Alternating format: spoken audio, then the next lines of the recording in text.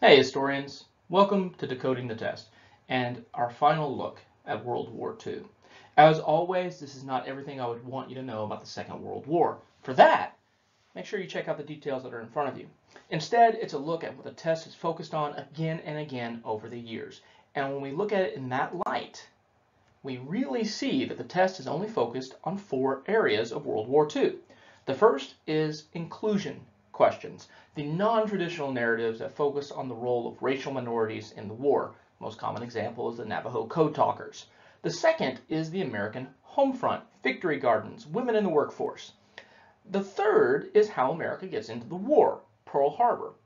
And finally, what we're going to look at today, how technology changes during the Second World War. Now, this almost always revolves around the atomic bomb.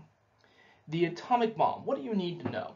One, you need to know the code name for the project that creates the atomic bomb, the Manhattan Project. So what you have here is a diagram that says the beginning of World War II led to the acceleration of the Manhattan Project. So in other words, the onset of World War II led to more work on the atomic bomb. The question is, this diagram indicates that during World War II, the federal government was doing what? This is one of those examples where the test is being very vague. It doesn't want to come out straight out and say atom bomb, not in the answer choices, not in the question.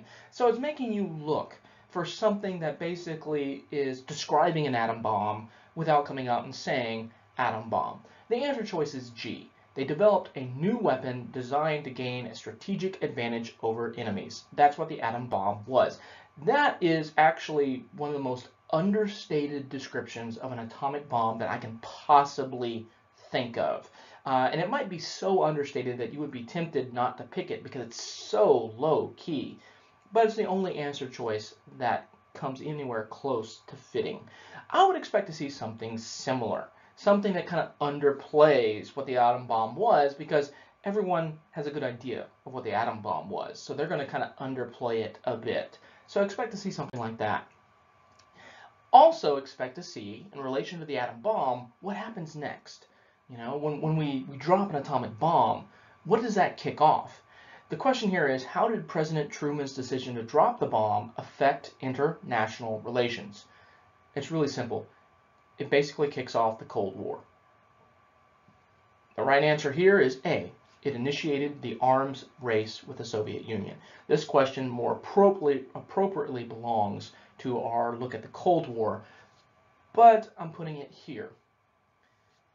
What does the end of World War II lead to? The beginning of the Cold War, the beginning of the arms race with the Soviet Union.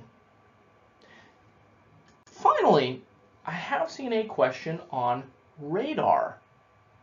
You get a little quote here, and it's going, which technological advancement is this talking about? It's talking about radar. Radar, the ability to spot things moving through the air, utilizing a radar scope to be able to spot attacking planes while they're still hundreds of miles out to sea. Radar. Radar is a brand new World War II technology. Do I expect you to see that?